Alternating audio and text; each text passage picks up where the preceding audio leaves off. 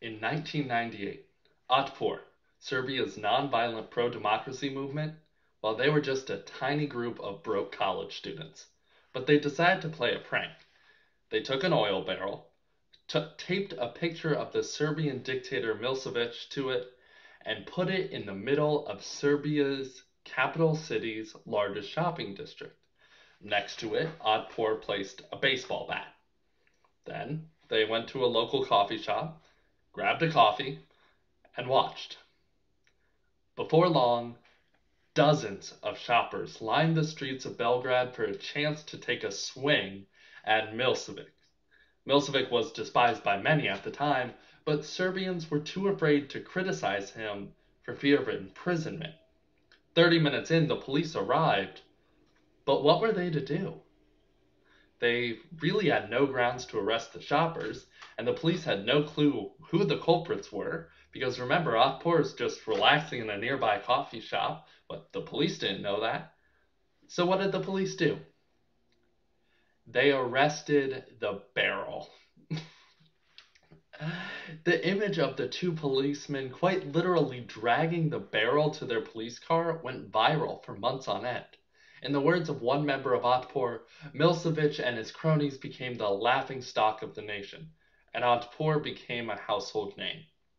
Otpor called their version of nonviolent struggle against oppression laughtivism. In 2012, we saw a similar event in Serbia, where a protest brewed under Putin's Russia. I put protest in question marks because the Siberian pro-democracy protest featured no humans. Only teddy bears, Lego characters, and South Park figurines, to name a few. When authorities arrived, they didn't see any culprits because there were no humans there. So what were they to do? You guessed it. They arrested the toys. The toys were hauled off in official police cars to be detained for their illegal behavior. Better yet, the government imposed an official ban on all future toy protests, which then went viral almost immediately, reminding dictators that laughter and humor is a dangerous opposition force.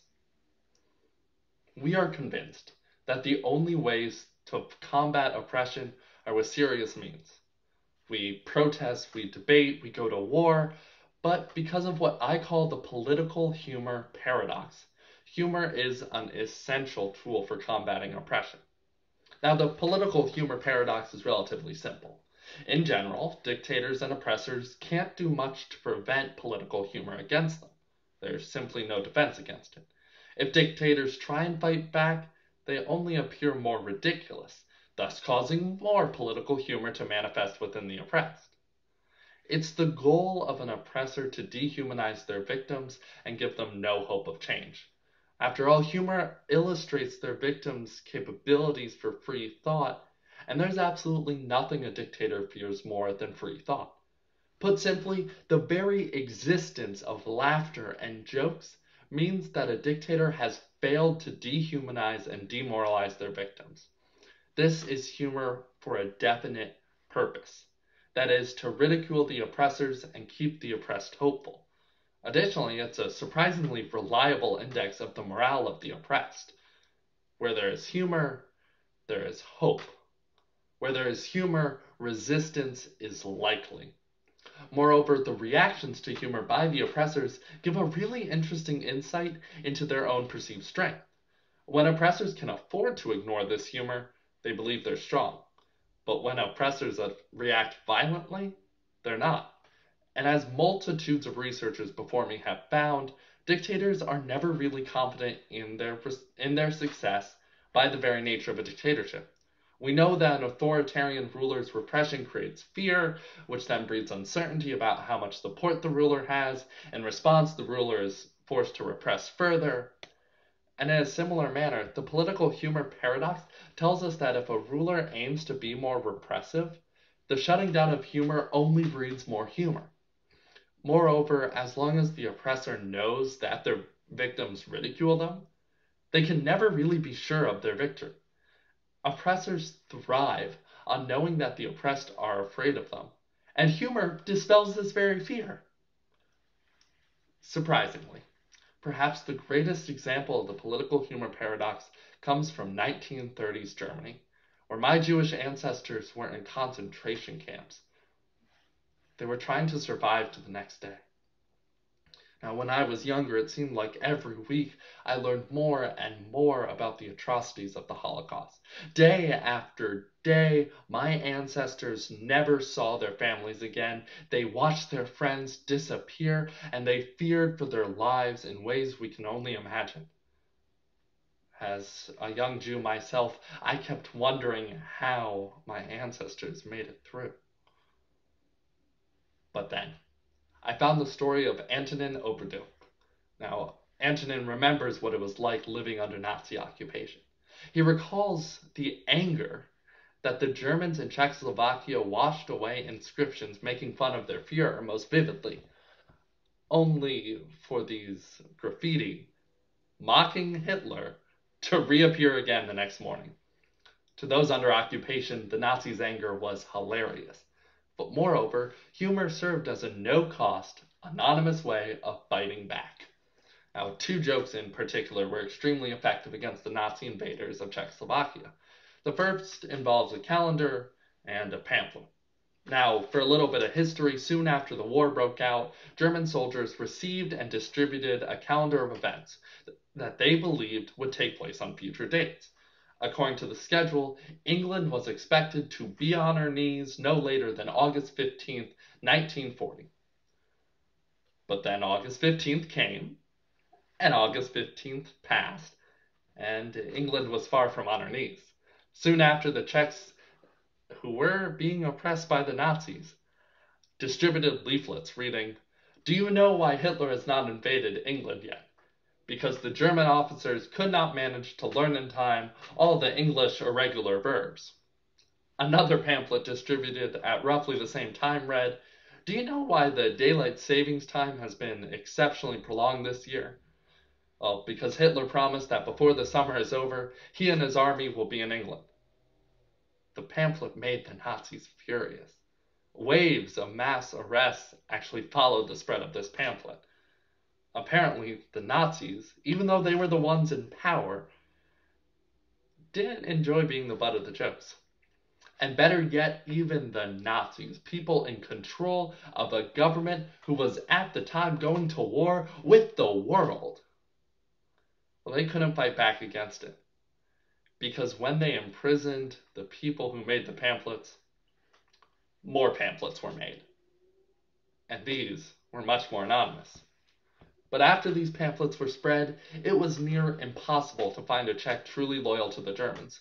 According to one legend, there was one person loyal to the Germans who was found an old man who proclaimed on the street that Adolf Hitler is the greatest leader, the Germans are a noble nation, and that he would rather work for 10 Germans than for one Czech.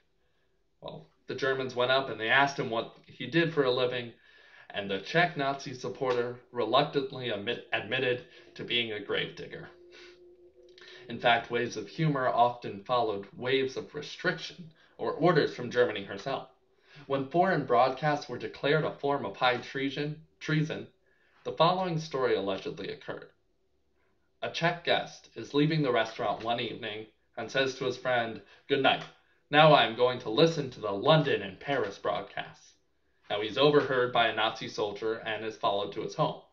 But when the Nazi soldier investigates this man's home, no radio can be found. "Do you listen to foreign broadcasts?" asks the German man suspiciously. The Czech replies, "Oh yes, I just can't help it." Then he kneels, puts his ear to the ground, and says, "That's London there." After that, he puts his ear to the wall of the neighboring apartment and whispers, "That's Paris there." So the Nazi soldier, he hurries around to the adjacent flats, and in the below flat, there's a high official of the German SS administration, and in the other one, there's the German officer in uniform. Moreover, in the example of the Jews during the Holocaust, jokes really mocked the torture that the Nazis inflicted on them. How? Take the example of survivor Lily Rickman. She, upon arriving at the camps, like every other Jew, was forced to shave her head. She laughed at her free haircut. The laughter was rebellious, if not a little crazy to everyone around her, but it definitely caught the guards off guard. Moreover, she made the Nazi guards think that they were doing her a favor, not dehumanizing her. Moreover, if the Nazi guards chose to joke about the prisoners themselves, the Jews would join in and laugh at the same jokes.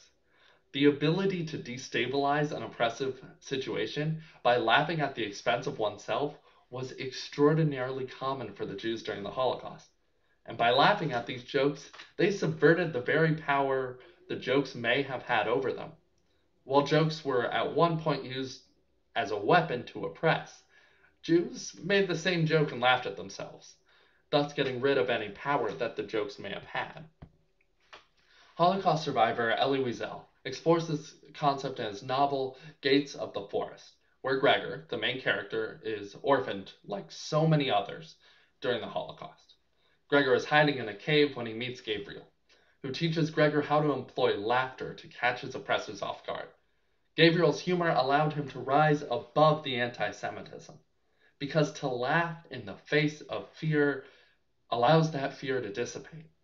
Laughter becomes a concealed dagger against oppressors. One Holocaust survivor remembers how one day the Nazis' guards were hitting them black and blue, and they were laughing while we made fun of them. The guards ended up laughing as well, thus stopping the assault. Now, the Nazis may have gotten the last shot and the last punch, but the Jews got the last laugh. Now, the political humor paradox gives us insight into the power of humor as a resistance tool as well.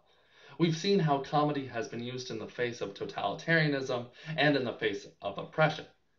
But this much is clear. We must use comedy as a tool of resistance.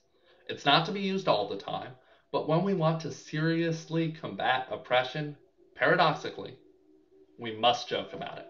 Now, this is counterintuitive, but history tells us that those who made fun of their oppressors had one of two things happen. Either first, the oppressor ignored it, thus elevating the spirits of the oppressed through laughter, or second, the oppressor tries to stifle the laughter in some ridiculous way, which only spawns more jokes. And that's the beauty of the political humor paradox. It works. Sometimes we must laugh in the face of oppression. And by making the oppressor the butt of the joke, the oppressed gain power over the issues that challenge them. Now, we see other examples manifesting themselves today. The most prominent example are the dozens of comedians, such as Dave Chappelle or Chris Rock, who are using humor to critique the systemic oppression painfully apparent in the United States. And the US government can do nothing to stop them from doing so. Any action that the government takes to prevent these comedians from joking will only be met with more humor from some of the funniest people alive right now in an age of social media where these jokes can be spread. I shall leave you with the story of my sister, who was the subject of an anti-Semitic attack when she was called a rich Jew at elementary school. She proceeded to pull out her wallet, pull out a $10 bill, give it to her bully, and she said, "Buy some better insults." Thank you.